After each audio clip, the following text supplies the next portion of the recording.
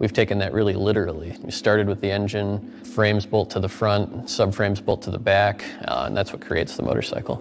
We're delivering this powertrain with a brand new displacement, so 975 cc's, variable valve timing, a downdraft air intake system that really helps this engine deliver torque, deliver power.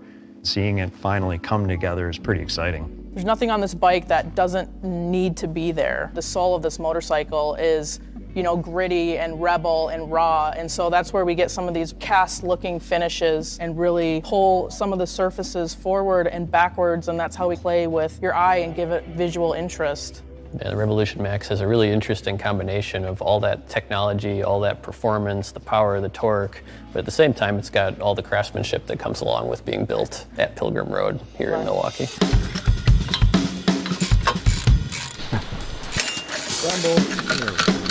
The weight of the new Nightster is 485 pounds. You know, that's nearly an 80-pound reduction over Sportsters of today.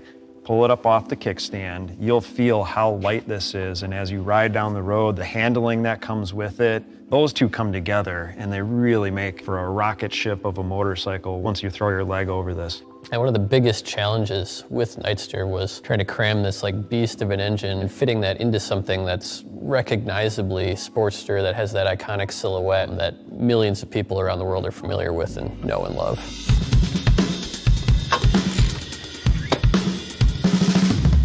That's probably one of the biggest points of tension in the project, is how do you solve that combination of fuel, air volume, running into that proportion and silhouette that people expect. And in the end, the dual outboard shocks and the architecture of the motorcycle allowed a really radical solution to put the fuel underneath the seat. And that frees up the area that would traditionally be the fuel tank up here to become only airbox, and it allowed us to get this into the size of the old Sportster fuel tank. Yeah, there are other benefits that we get from that too. When we move the fuel tank underneath the seat here, the center of gravity of the bike stays low, which actually helps to make this bike feel even lighter and more maneuverable.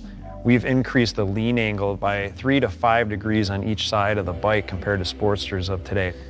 We have 3 ride modes: rain, road, and sport. Especially riding this bike in sport mode. This bike is fast. You can run it all the way out to over 9,000 RPM, and it just keeps pulling and pulling and pulling the whole way. Almost feels like you have 2 different types of engine, right? Like if you're used to riding Harley-Davidsons, like the low end up to 5,000–6,000 RPM might feel a little bit familiar to you, but on top of that, you've got like this whole other rev range and this whole other character that really brings the horsepower, brings the speed and the exhilaration to this bike. So when we design a motorcycle, we're always making sure that the choices that we make enable customization, and they allow riders and builders to make these bikes their own kind of instruments of expression.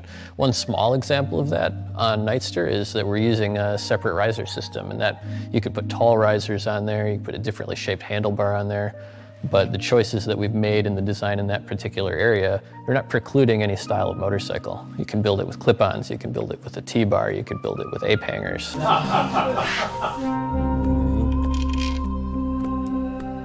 Another O-ring, and then the spacer.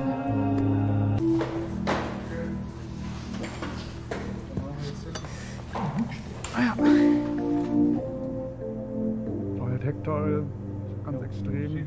Ja. Ja, und also ich finde hier dieser Bereich, der ist schon Ist jetzt deutlich 1. besser. Ja. Jetzt ist das 1. Trotzdem glaube ich voran.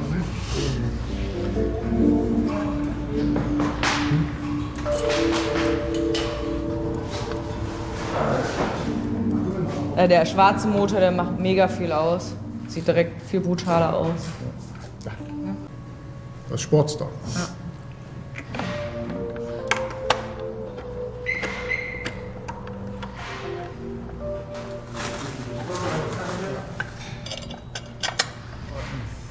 Ich glaube, das ist tatsächlich auch so. Perfekt. Jetzt sieht man vollständig. Das ist komplett, ja. Ja.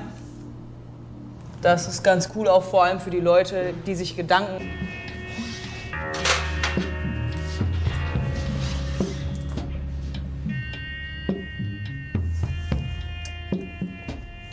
タムオートバイのカスタムビルダーになったのはもともとデザインの仕事がしたくて美術大学に行ったんですけど、ヨーロッパバイクのロッカーズっていう本かなを見てバイクすげえかっこいいと思って、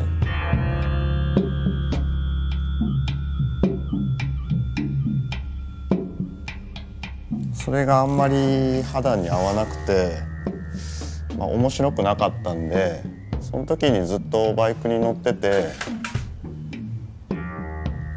オートバイをカスタムするっていう仕事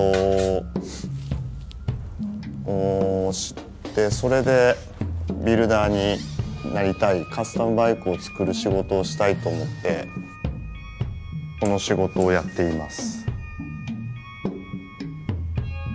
カスタムするバイクで一番うちっていうか僕が大切にしてるのはもう全体のバランス。やっぱ一個一個のパーツがかっこよくてもうパーツの集合体なんで、バイクって車のように一つのボディではないんで、今回のこのバイクみたいにアルミを叩いて作ってるんですよね。